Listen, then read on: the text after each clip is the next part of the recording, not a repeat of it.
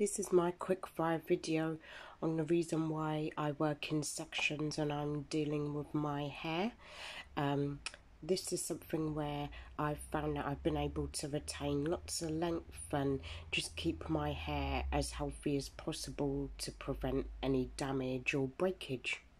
So when I'm doing blowouts or when I'm combing my hair, I find that working in sections has really made it easier to manage and deal with my hair. What I do is I separate my hair into about 8 or so twists. Even if I'm washing my hair or detangling my hair, I will work in sections if I'm blow drying my hair or if I'm combing it.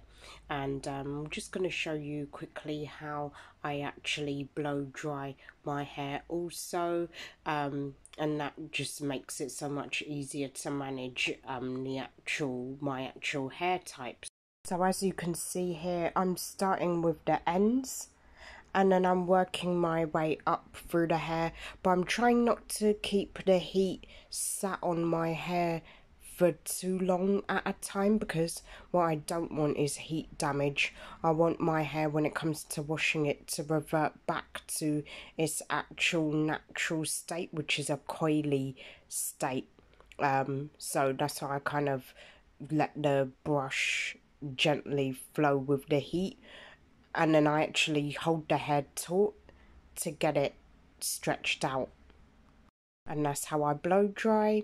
So when I'm actually combing out my hair, I always work from the ends. Even if I'm combing it with no product in it, I go from the ends. It's not really good to comb out the hair dry, but you can do it when it's stretched. It's always good to use your fingers to always finger detangle your hair also, so I use my fingers a lot to work through my hair, and I found that I get such good results with that as well, because sometimes with combs then they can pull and snag on your hair too. So that's something that I like to do. I like to finger detangle, but when I do blow dry out my hair, I do tend to use a wide tooth comb or a tangle teaser.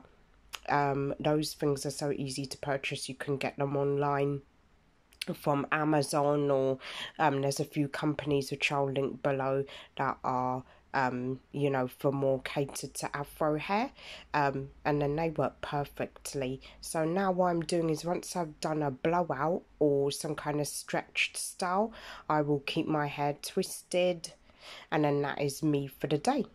And then if you want to, you can of course unravel your hair and do all different styles.